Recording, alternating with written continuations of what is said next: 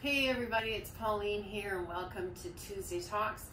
Today I'm going to talk about sealing your work. And I'm thinking that maybe some people wanted to know about sealing your work at the end, but I'm also going to talk a little bit about sealing in between. So I seal my work a number of times throughout my process, and I think I really got into this when I started doing some drawing on my work. So when I grab, well, let's use this mark making tool. This is, I think it's a gel stick, and I start scribbling away on a painting to add some interest. Some of these are water soluble, and if I don't seal them and I go over it with a paintbrush, then they're going to smear. And that might be okay sometimes if that's what I want. And though I may like the color mixing with paint, but I also might not want that. So in that case, then I will seal with, I don't have it with me because it's not my favorite, but it's a fixative that can, seal work like you would use on, chalk pastel or that sort of thing.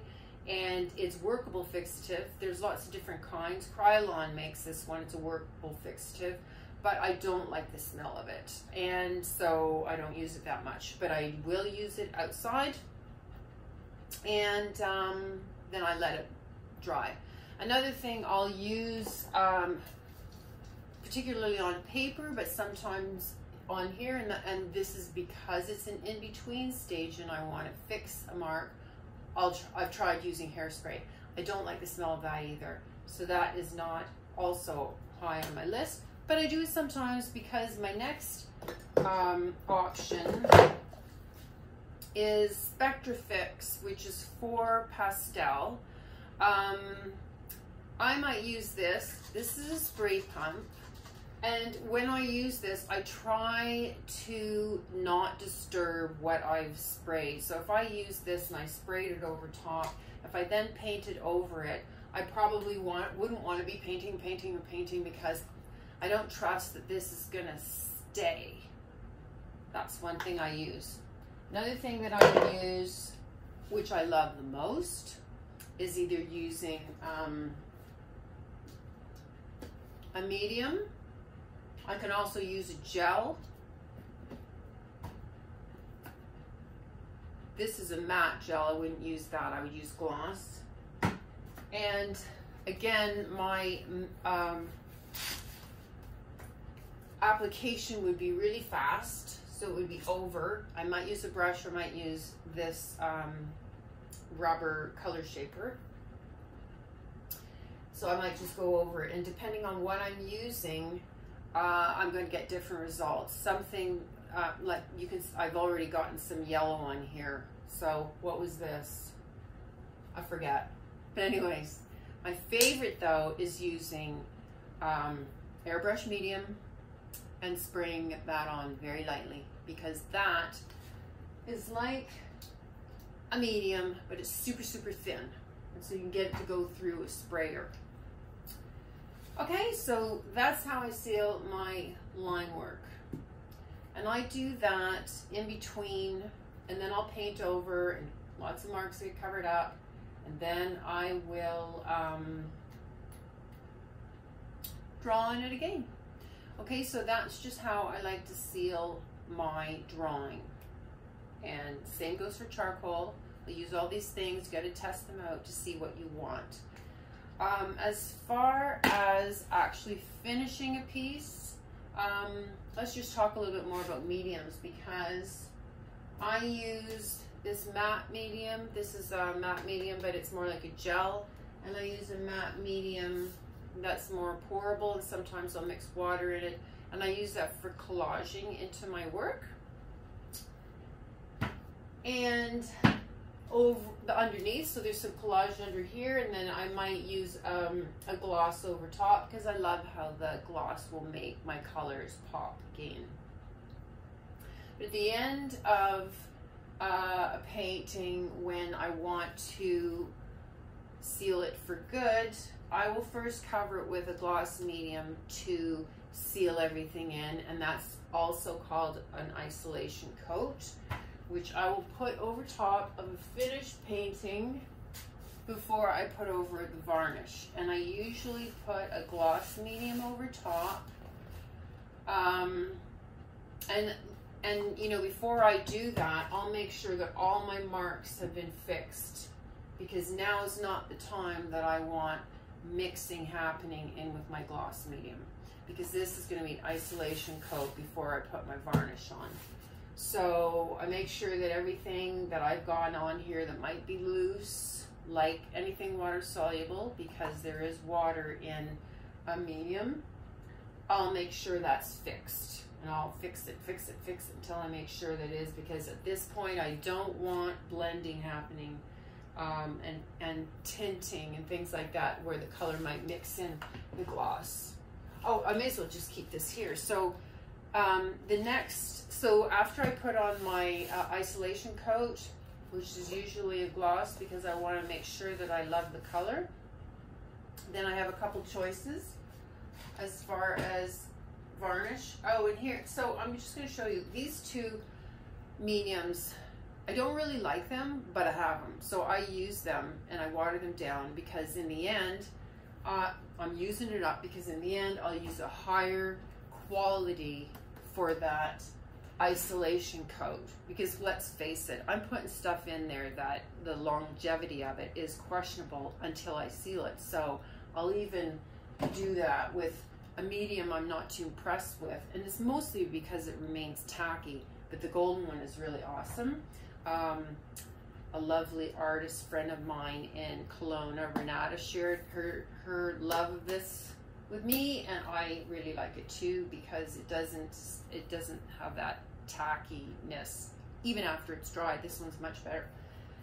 So that's what I use as an isolation coat. And then I'll have two varnishes. One is gloss and one is satin.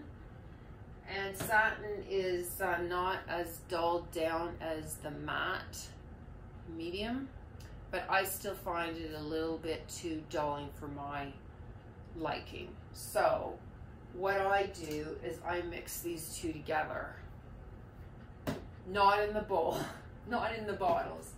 But I'll take a little takeout bowl like this, and I'll pour some of my gloss in, and I'll pour some of the satin in, and you have to add water to it, so I'll mix it up, and I'll test it first to get it to the kind of sheen intensity that I want. And so I found that to be really helpful for getting both the color that I want in the end, as well as the non-reflectiveness, and that's what I do. So I would suggest testing out what you like with all of these things. You know, again, matte I don't like for putting over my work in the end, because it dulls down the color. You might like that, but I don't, because I tend not to use really, really bright colors.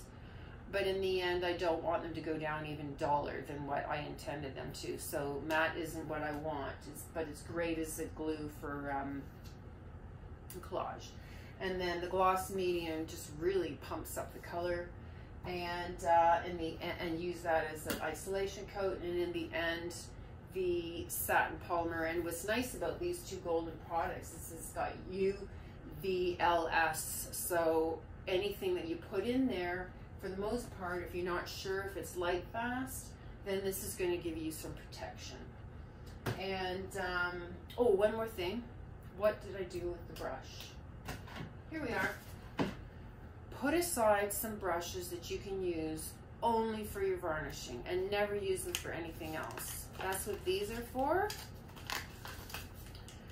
And that's because then I never have any pigment molecules in here if I don't wash the brush well enough. In none of them. There is a little bit of rust in there. That's what that is. It's not paint. And so I save these, and I put them in this little package here so I don't mess up the hairs. And these are what I use for varnishing. Now there are other varnishes. You can get spray varnishes, both gloss and matte and even satin, which I do use too. I use those on mark making or texture. And there's a number of brands. I didn't pull those out. I'll see if I can find those fast. I don't have to go too far. Here's one. This is good. It's always nice to see the product. So this is odorless varnish and it's satin. And I'll do that for older works because I did do a lot of texturing back then, but I also didn't always varnish. And so if something sells now, I will make sure that it's dust free and clean, and then instead of using one of these varnishes, I'll use a spray varnish because I can't remember that far back what I did and I don't want to mess it up with a brush. So, and that's by Cobra. And these are all Canadian bought, but they're not all Canadian made. So I'm just going to share with you what's here. That's the golden satin polymer varnish and the gloss. These two are Opus products, matte and gloss. And then of course this is gloss medium by Golden. So I hope you found that helpful. And if you have any questions, leave them in the comments below. And share what you've discovered about isolation coats, varnishing, even if it's a bad story, because I'll tell you, that just helps us all learn what not to do. Like, for example, not putting on an isolation coat when you've done mark making and you're almost done, because you're going to move things around and you might not want that. And then, you know, if you're fast, you can wash it off, but then you've also lost your mark. So you can tell your horror stories too, because that's kind of like comforting anyway. I think that's it. So I hope you found that helpful, and yeah, leave your comments or questions below. Okay, thanks.